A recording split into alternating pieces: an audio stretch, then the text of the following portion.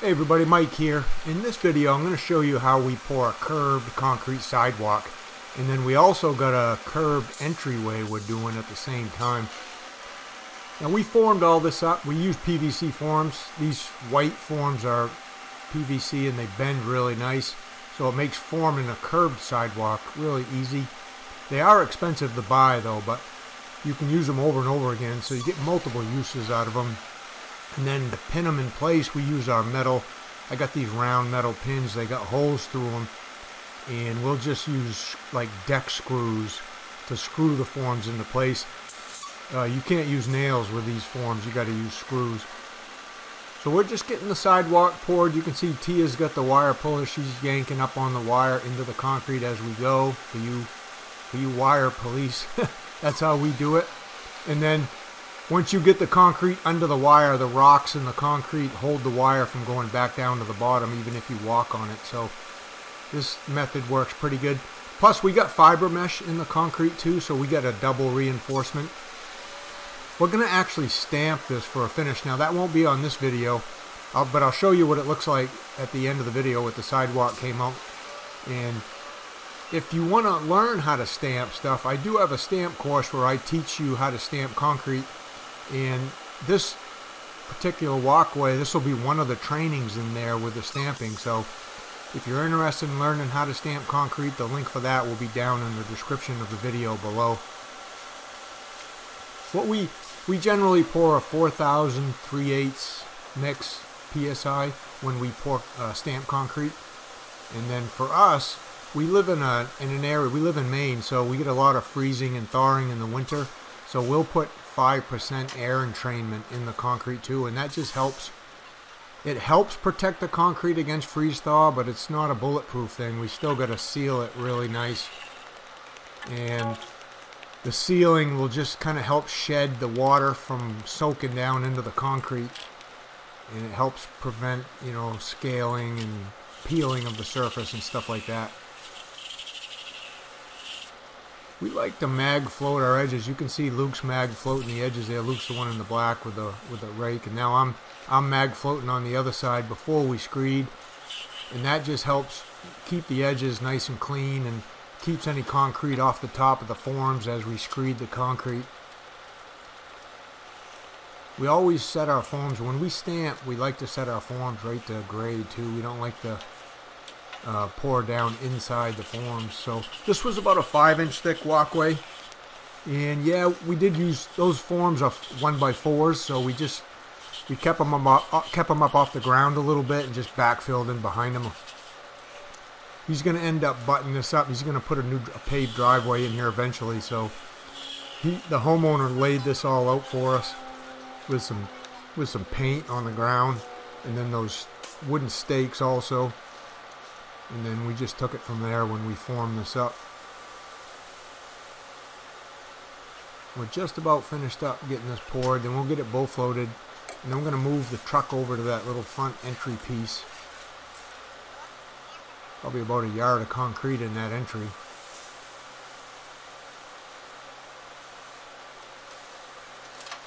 I'm trying not to get too much in there because we don't want to make a mess. We don't have to shovel any out, put it on the outside of the form. So we're just having the truck driver just run a little bit, and then we're scraping the chute right here as we go, trying to get it just as close as we can to full without getting too much in there.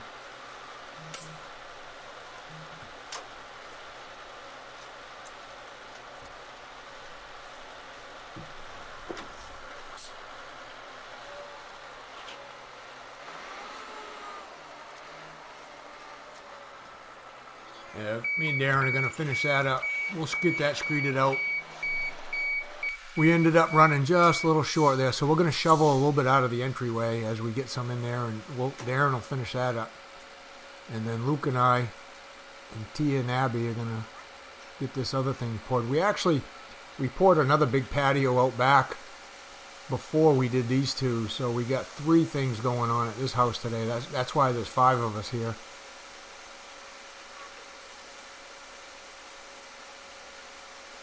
Now the homeowner came up with all the shapes.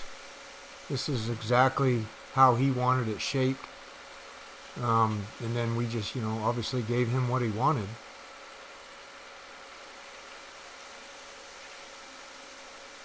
BULLFLOATing around these curved things is a little different. You just gotta kind of walk the BULLFLOAT around the curve as you go, and it works pretty good on this. We like BULLFLOAting the long way on something like this versus across the short way. It just leaves less BULLFLOAT lines that way. Makes it a little easier to finish in the long run. Now Luke and I are we're being real careful, making sure we don't get any concrete splattered on the building at all. Most of the time, you know, we would poly and tape off all the doors and the walls when they're finished like this. We didn't have any poly with us today, so we're just being real careful to make sure nothing splatters on the walls. And if it did, we could wipe it off with a rag and some water, but we didn't happen to get any on, so we were good in this case. This one we used some 1/4-inch plywood to make the form. We used all our PVC forms on the walkway that we had with the truck today, so we had a little bit of 1/2-inch or 1/4-inch plywood, so we doubled it up to make it 1/2 inch, and that worked pretty good for this curve right here.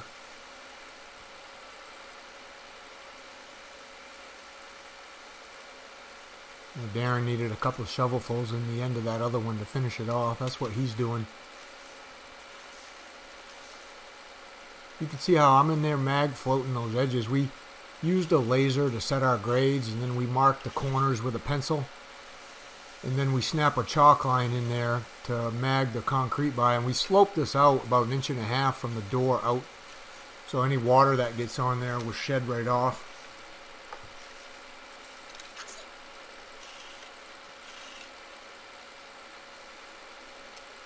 Kind of just tapping the edges on this to consolidate it. The edges are all going to be buried when all the finished grading's done. He's going to pave right up to his garage doors. He's going to pave right around this front entryway, you know, right up to the even flush with the surface. So none of the edges are really going to be shown.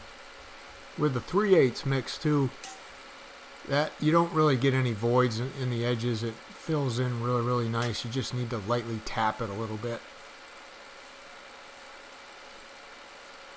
Darren jumped right in there with a 5-foot screed. You can see he's just he's screeding on those magged edges I did. He's using those to go by. When he gets done, the surface will be really flat. You'll see here in a second when we go to BULLFLOAT this.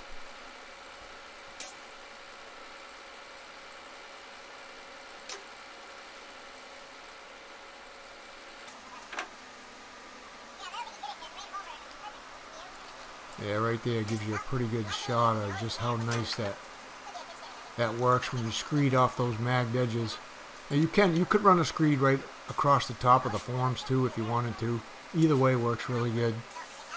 We got just a little bit too much in there, so we'll just shovel it out, make a little pile.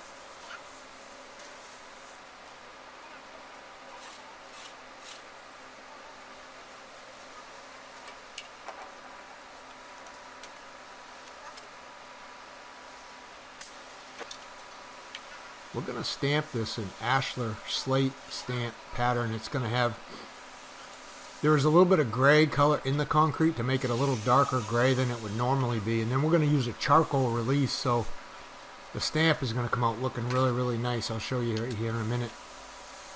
But that's the way we BULLFLOAT that right there. Be just nice and careful. Make sure nothing sags, and then we'll get our edges magged, and then we'll just have to wait for it's time to stamp. And this is what it came out like. Luke's right in the middle of sealing it. So let me know down in the comments if you like this or not. And again, if you want to learn how to stamp concrete, the link for that will be down in my stamp concrete course in the description. Thanks for watching, guys. We'll see you on the next one.